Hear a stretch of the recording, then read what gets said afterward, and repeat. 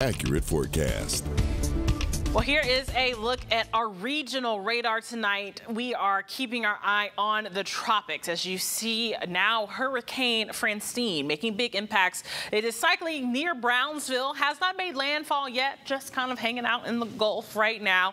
Intensifying for sure. The Gulf is very warm, so we could continue to see this storm kind of hang on to that Category 1 spirit as it closer to New Orleans. We'll get to that in a second. Here in the Mid-South, we are dry. Cloud cover is increasing tonight.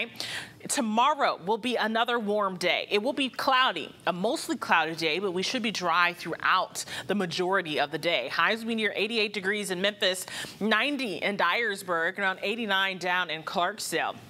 Throughout the day, that cloud cover will continue to increase all day long. In fact, 4 p.m., 88 degrees, but still very, very cloudy. Now, we are declaring it a weather impact day. Which day specifically? Thursday and half of your day on Friday, the first half to be specific. Let's get right on into the details of now Hurricane Francine. Still right now hanging out into the Gulf. It's moving around 10 miles an hour northeast, so still hanging to that same track.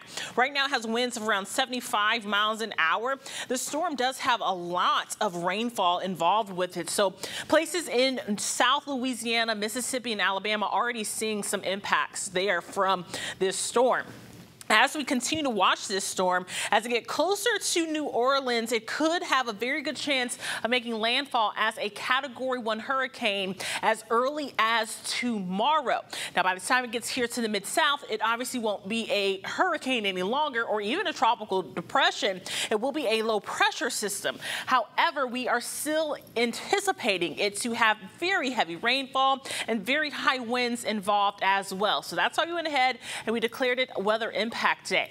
The high wind threat is definitely very concerning because we could be seeing some power outages. Heavy rainfall because it's been so dry outside. That means that when we get a lot of rain in a short amount of time, it's really going to struggle to absorb in that ground, and that could be causing some flooding issues. Latest model runs on rainfall totals within the next 7 days, around 4 to 6 inches here in Memphis and maybe 2 to 4 around other portions of the Mid-South. Now, as we time out that rainfall for you, Thursday morning, we'll start to see that rain here in the metro Memphis area.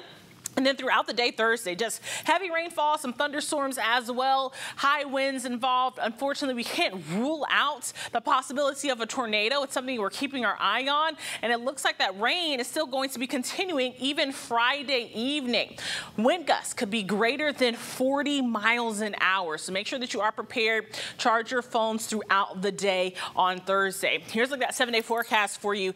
88 degrees for your Wednesday. Weather impact days for your Thursday and the first half of Friday, and then we dry out and cool off for the rest of the 7-day forecast, Kevin, but we're keeping our eye on Thursday and Friday specifically. Yeah, now the question everyone's going to want to know is this going to impact our weekend plans? A little bit. Now, okay. I know that the Southern Heritage Classic is here and the Cooper Young Festival as well. We could see some rainfall on Saturday, but we're not looking at any huge impacts and definitely not strong to severe thunderstorms that we could be seeing throughout the day on Thursday. Okay, silver lining, not too bad. Glad to see that.